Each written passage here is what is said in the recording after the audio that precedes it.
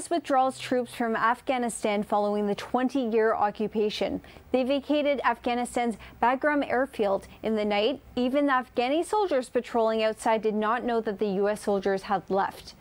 Since the Biden administration announced that the withdrawal of the U.S. troops in Afghanistan in April of 2021, the Taliban has succeeded in capturing more areas in Afghanistan than before and currently controls 1/3 of the districts in Afghanistan. We're joined today by Canada's former Minister of Immigration and Canada's first ambassador to Kabul, Chris Alexander, to discuss the recent events in Afghanistan. He has also written a report ending Pakistan's proxy war in Afghanistan. Thank you for joining us, Chris. Can you tell us more about what's currently happening in Afghanistan? Well, yes, it's a sad situation. In the wake of the U.S.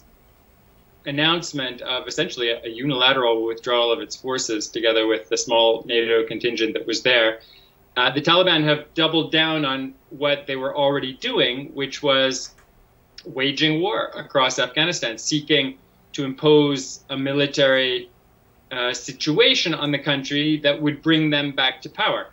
And they've done this in spite of over 10 years of peace negotiations, major compromises by the Afghan government, by the U.S. One of their demands had been that foreign forces leave Afghanistan. That's happening ahead of schedule. So there's fighting across the country. Many more districts are now under Taliban control, and even provincial capitals are being threatened. But what is most tragic about this is that it didn't need to happen. The flaw in Western strategy, NATO strategy, and UN strategies for Afghanistan from the very beginning has been a failure to appreciate the role of Pakistan's military, the Pakistani state, in backing the Taliban, using the Taliban and its allies, these terrorist groups, as proxies. And so next to nothing has been done to force Pakistan to change that policy. And now with the U.S. Leaving, they see an opportunity to impose their agenda on Afghanistan, which means civil war and conflict on a larger scale. Will they be able to control all of Afghanistan? I very much doubt it. But is this a recipe for disaster, more displacement, more refugees, more killings of civilians, an end to and disruption of education, particularly for girls? Yes, it is. And so we need to pay very close attention and do much more to bring the solution that is long overdue, which is ending Pakistan's proxy war. Why did the U.S. withdraw Afghanistan in such a hurry? The answer to that is that cooler heads did not prevail. Most U.S. policymakers who know Afghanistan did not want this to happen. Joe Biden is a very particular player on the Afghan file. He was against Obama's surge. He's been against the mission for over a decade. I heard this firsthand from him when we met in Kabul in early 2009 when he was the vice president-elect. He's a bit of an extremist in wanting to draw down forces. Remember, even Donald Trump promised to bring all the troops home but never did.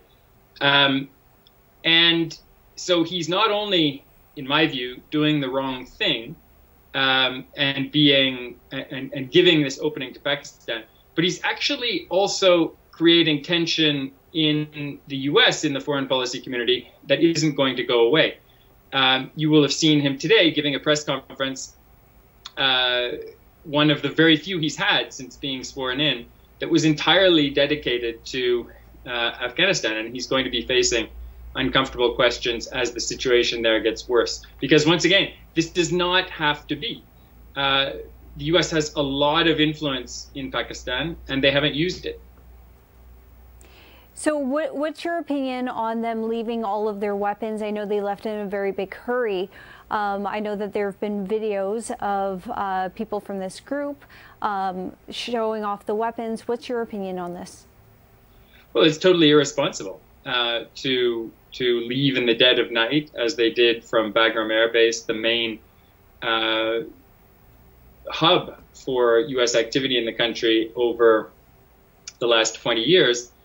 It is costing the U.S. in terms of its reputation.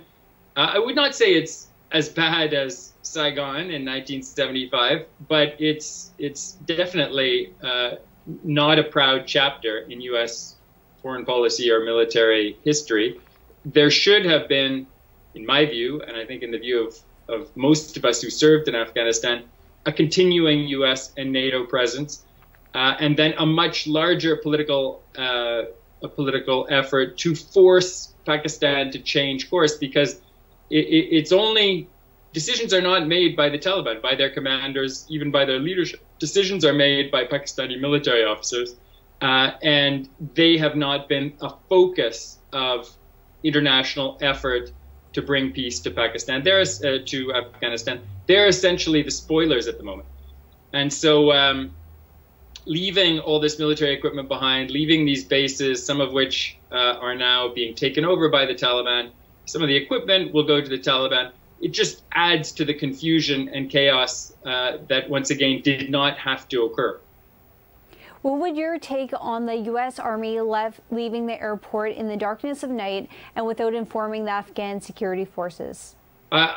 They claim that it was for operational security. My view would be that it was irresponsible and dishonorable. The Afghans are our allies. Joe Biden, Canada, the U.S., and other countries continue to support their fight against the Taliban financially. You should never treat your allies that way. Speaking of some other countries, what is your opinion of Boris Johnson's announcement of the UK ending their military mission in Afghanistan?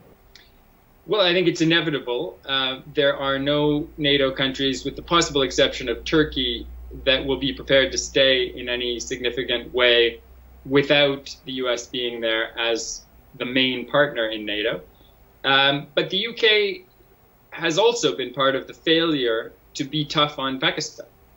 And I think the UK has a particular track record, given their colonial role in South Asia for more than a century, that has made them more uncritical of the policies of Pakistan's military than even the United States.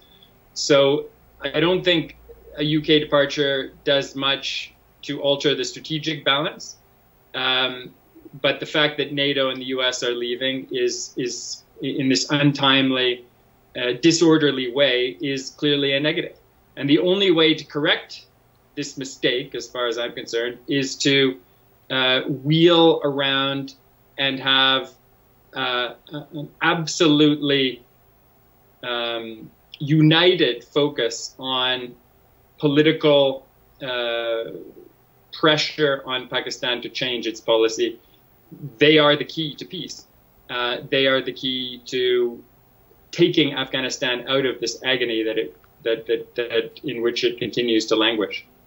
How has the U.S. handled the conflict in Afghanistan to date, including the handling of the withdrawal? What have they done to succeed, and where have they failed? Well, we can't ignore the fact that the U.S.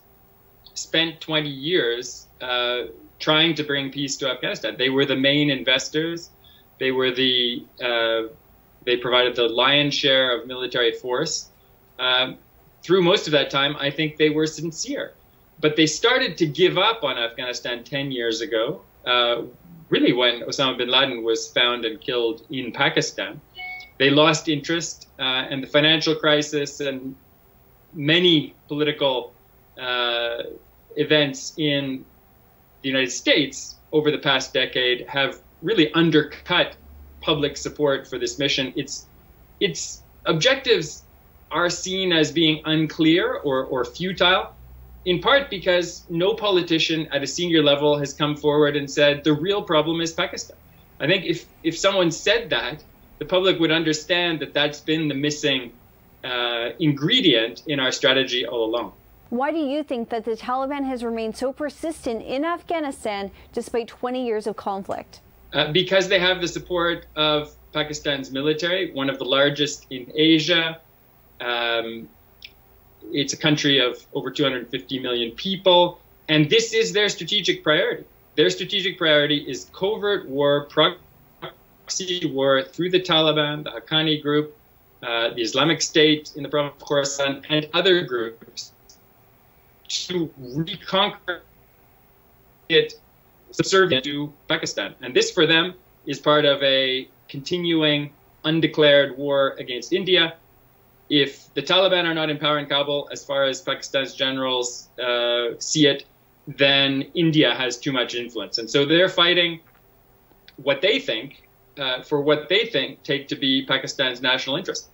Unfortunately, in doing so, they are violating international law, killing civilians, committing atrocities and war crimes, and they should be held to account for all of that.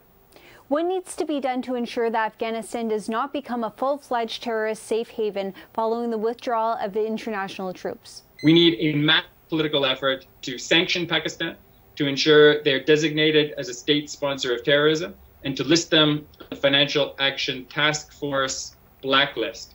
That's a list of countries that are not recognized as responsible members of the international financial system because there is credible information about money laundering and financing of terrorism taking place in those countries. And Pakistan clearly qualifies.